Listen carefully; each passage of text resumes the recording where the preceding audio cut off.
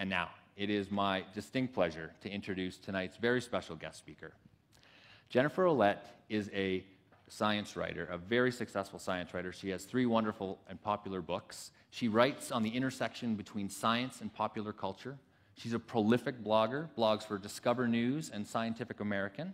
She has recently been on the Craig Ferguson show, the Late Late Show with Craig Ferguson, wonderful YouTube clip showing her talking about her book, and it's this book that she's going to share more about with us tonight.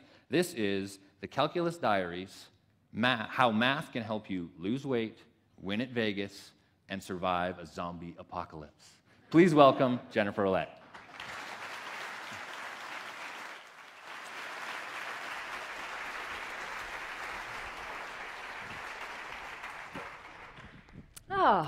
I'm so impressed to see this many people here.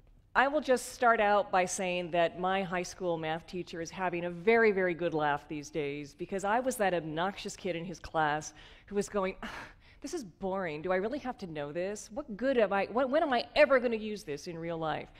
And he kept trying to tell me and the rest of the students in the class that math was important, blah, blah, blah, blah. But we get this idea that there are 2 kinds of people, the non-math people and the math people, and you can only be one or the other. And if you're a non-math person and you, like me, go on to earn a degree in English literature, you know, your motto is, this is an actual t-shirt that I had in college, I'm an English major, you do the math. But of course, that's a very, very limited viewpoint, and I actually am very grateful for the fact that as an adult, after I got out of college, after I'd started a career, or was trying to start a career as a writer, I ended up writing about physics. And as part of that, I ended up having to really come to terms with the fact that I hated math. And I had to really come to terms with the fact that I was not as bad at it as I thought I was.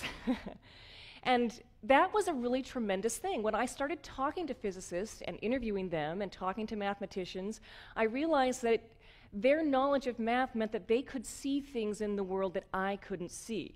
This little cartoon here, I think, really captures it. There's how we see the world. We can look at a pretty sunset, as I did with my, my then fiance before we got married. We were driving along a nice little beach. We stopped to look at a sunset, and I was admiring the beautiful sunset, and he looked out at the sunset and thought and said, wouldn't it be great to take a Fourier transform of those waves? Now,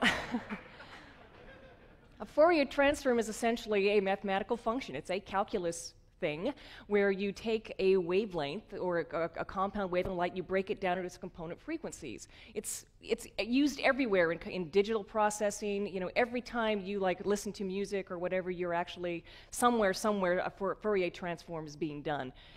But he looked out at that scene and he saw things that I did not, and that made me realize that maybe it was time to, once and for all, face down the calculus monster. And when I did, I was expecting this big scary thing, because we've seen those textbooks, they're like this. Calculus is about change and motion. That's it. It's the tool that we use to describe things in the physical world that are changing and moving. So, let me tell you why it's important to know that underlying layer, because you could say, well, don't harsh my mellow, man. I'm enjoying the sunset. I don't want to hear about the math. I don't care about the frequencies that make up those pretty wavelengths. Math, if you know the math, it can help you see things that might be counterintuitive. And the best example of this is something that I think that most of us learn in high school, which is that objects fall at the same rate regardless of math. Regardless of mass. Now, we all memorize this. We all accept it because we're taught it by our teachers. But when I started, writing about physics and hanging out with physicists, I said, I've always wondered about this. I asked a physicist friend of mine. I believe that this is true because I've seen demonstrations and things in a vacuum. I says, but how did they figure out that was true? I mean, we didn't actually even know how to create a vacuum when this equation was first developed. And he said, I'm glad you asked that. He goes, it's going to require a little bit of math. And I went, oh no. No, that's okay, I don't need to know that bad. And he said, no, it's okay, it's not real math, it's just algebra. Because that's how physicists think. And he walked me through the equation. And he was right. A was not nearly as scary, and once he explained what all the symbols meant, he said, look, here's the big M, that's the mass of the Earth, and then we have these little m's for the masses of the 2 objects, And he walked me through the derivation, and the little m's canceled out, and you end up with that. You know, the mass of the object is irrelevant to the calculation. So people like Galileo saw that, did that calculation, and said it shouldn't matter. And all that, what we see with our eyes is actually not what the reality is. And they were right. So that's why you should care about that. The other thing is, I always approach these things through history. I certainly learned about physics that way, and I decided that was a good way to learn about math. And there's a reason for that.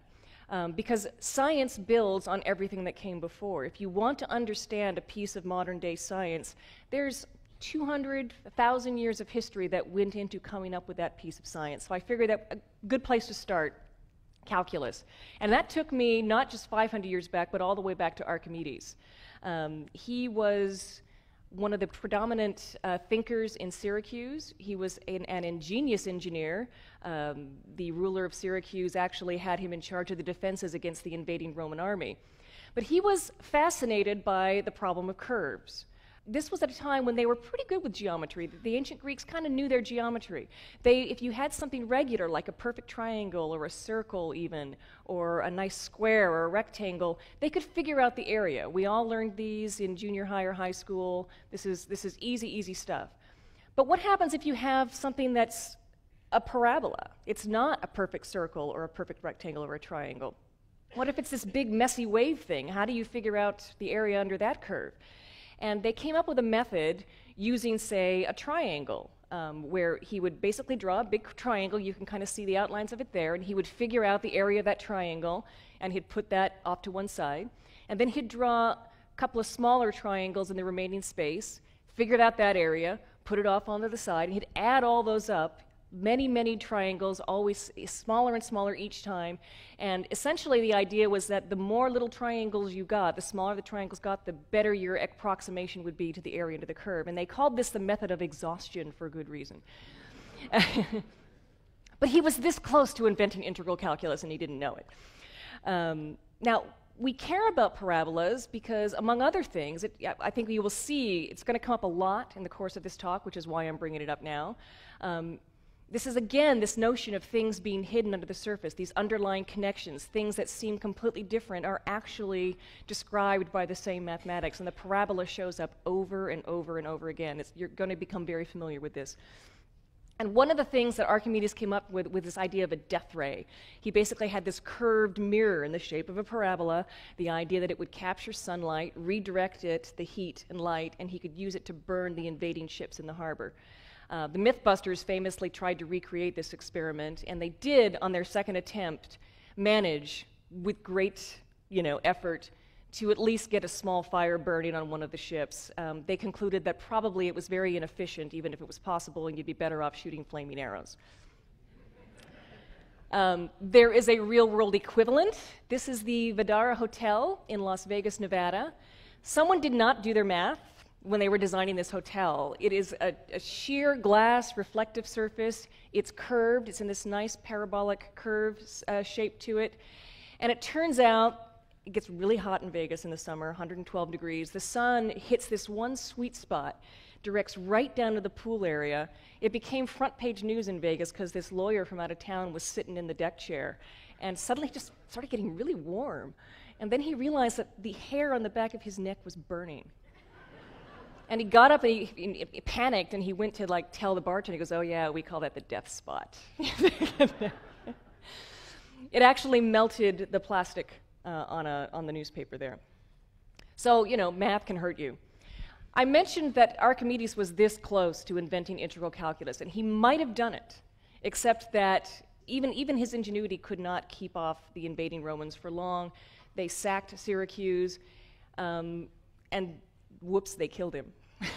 The greatest mathematical mind in Western civilization essentially was trying to finish drawing a little drawing in the sand, and the soldier got impatient with him and just cleft his head in two. So we did not get integral calculus. Calculus would end up not being invented for another 1,600 years. it was funny, a friend of mine said that that was, unfortunately, the Romans' great contribution to mathematics was killing the greatest mathematical mind. So, and you actually did see it in the intellectual development. The focus of math and science at that point switched over to the Arab world. And we did, in fact, around 1100 or so, have the invention of algebra. Those of you who have taken algebra and hated it as much as I did, because I was just bored silly, we learned to hate this guy.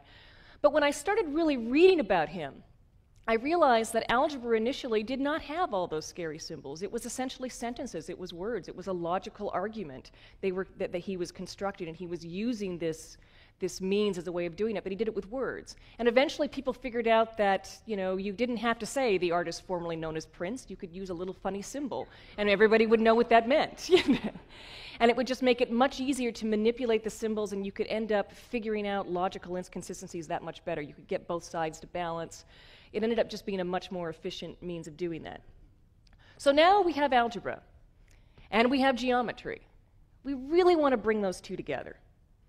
And that is when we get to Fermat and Descartes. They're the two that, independently of each other, kind of around the same time, figured out that geometry and algebra were essentially two different ways of looking at the same thing. Algebra is the more abstract, symbolic way of looking at it, and if you want to see what a mathematical function looks like, you plot it out onto this Cartesian graph. It merges the two, and when you merge the two, it ends up being kind of a powerful thing. It's often said that there are two kinds of mathematical minds. There's the abstract algebraic thinker and the geometrical thinker, the one who thinks more in pictures. That's still true. It's very rare to find a professional mathematician who can do both.